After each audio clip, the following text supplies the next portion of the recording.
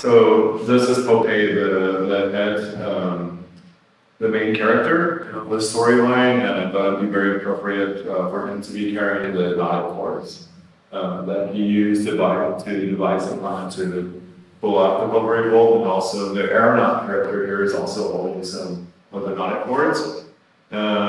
He represents the gliders that are the runners in the future in 2180. So back in 1680, they're running on foot to pass along the information, but in 1680, they're now wearing the bat costumes, flying, gliding.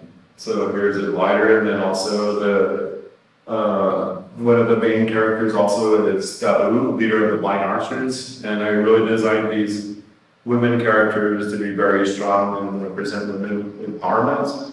So you'll see throughout the script and through all my artwork that there's a strong presence of women warriors in it.